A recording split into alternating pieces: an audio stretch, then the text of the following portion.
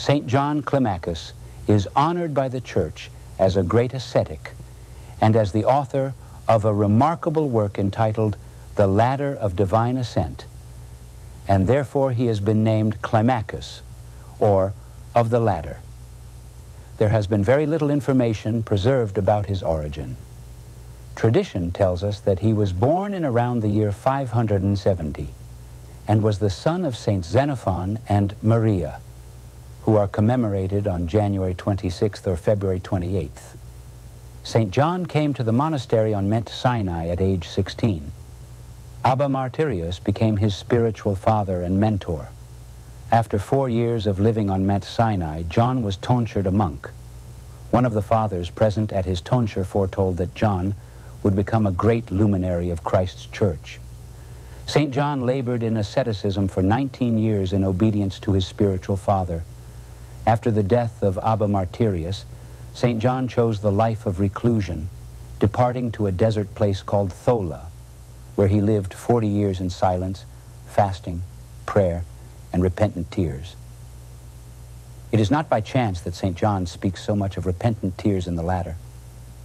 As fire burns and destroys dead wood, so do pure tears cleanse all impurity, both inwardly and outwardly. His prayer was strong and effective. This can be seen in the following example of the great ascetic's life. St. John had a disciple, monk Moses.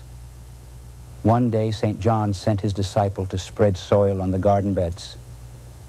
As he was fulfilling his obedience, monk Moses became weary from the fierce summer heat and reclined under the shade of a large cliff.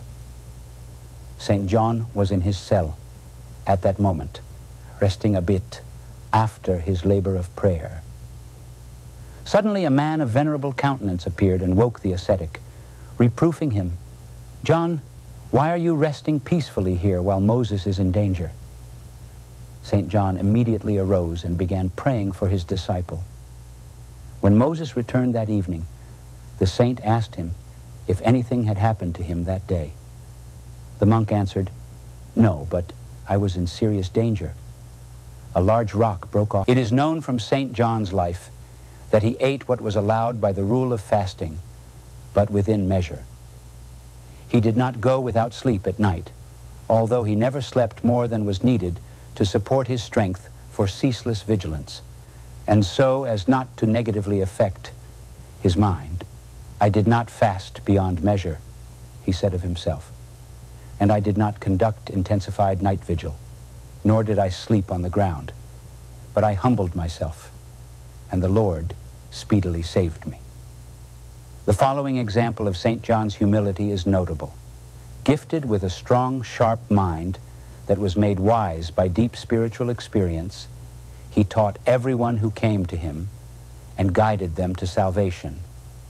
But when certain others, out of jealousy, accused him of loquaciousness, which they said sprung from vainglory, St. John took a vow of silence in order not to tempt anyone, and remained thus for a year.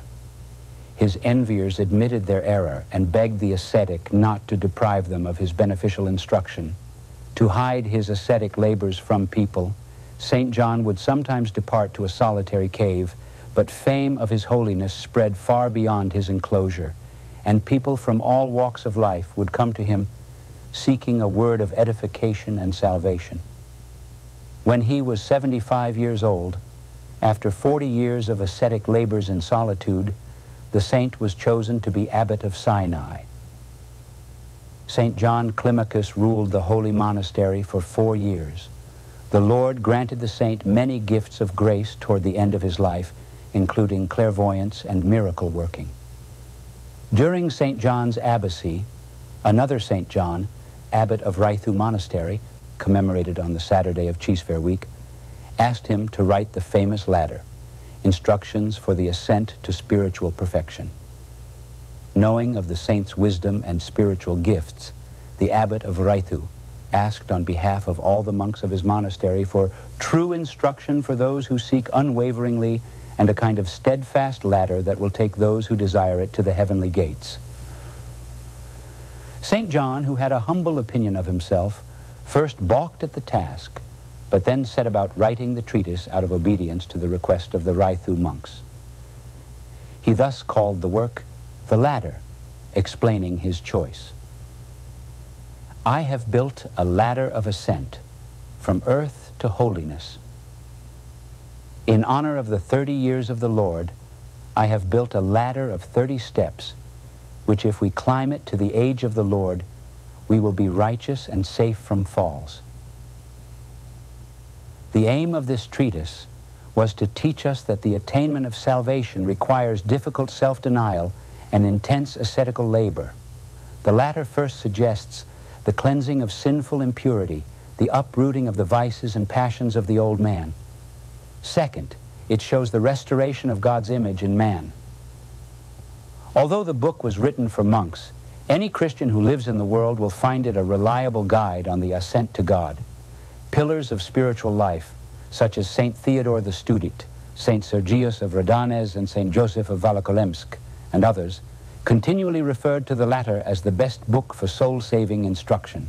The content of one of the steps of the latter, number 22, discusses the labor of uprooting vainglory. St. John writes, like the sun, which shines on all alike, vainglory beams on every occupation. What I mean is this: I fast and turn vainglorious. I stop fasting so that I will withdraw no attention to myself, and I become vainglorious over my prudence. I dress well or badly, and am being glorious in either case. I talk or remain silent, and each time I am defeated. No matter how I shed this prickly thing, a spike remains to stand up against me. A vainglorious man is a believing idolater. Apparently honoring God, he actually is out to please not God but men. To be a show-off is to be vainglorious. The fast of such a man is unrewarded and his prayer futile, since he is practicing both to win praise.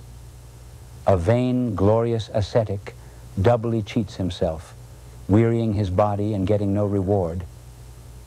The Lord frequently hides from us even the perfections we have obtained, but the man who praises us, or rather who misleads us, opens our eyes with his words, and once our eyes are opened, our treasures vanish. The flatterer is a servant of the devils, a teacher of pride, the destroyer of contrition, a ruiner of virtues, a perverse guide. The prophet says, those who honor you deceive you. Men of high spirit endure offense nobly and willingly, but only the holy and the saintly can pass unscathed through praise. No one knows the thoughts of a man except the spirit within him. Hence, those who want to praise us to our face should be ashamed and silent.